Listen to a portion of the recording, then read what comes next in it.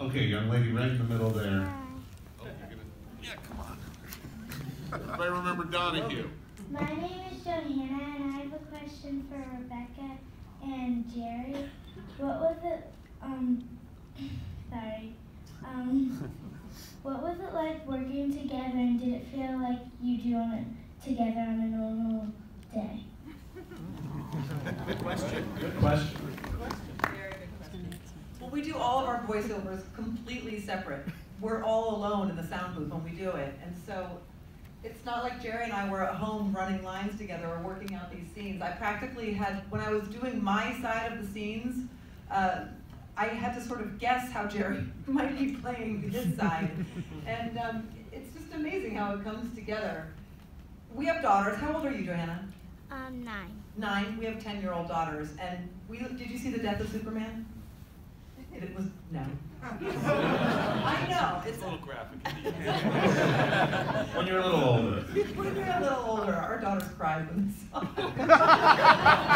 We're terrible parents.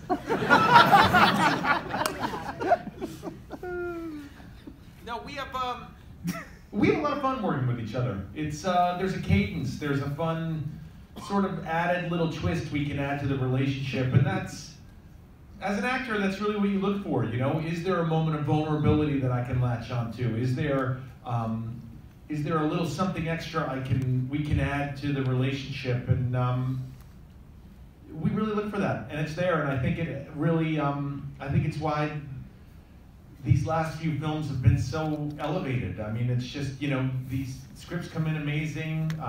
We get great direction, there's great design with all the characters. The fight scenes are amazing. And it just really elevates everything. It's really fun. I remember when we were casting, we already had you as Superman. We were trying to figure out who might have good chemistry with you. Bingo. All right. By the way, I also want to say, the really fun thing about this film is that, you know, it is the reign of the Supermen, but it's a Lois Lane movie. Yeah. I mean, yes. And the world needs a Lois Lane movie. It's super cool.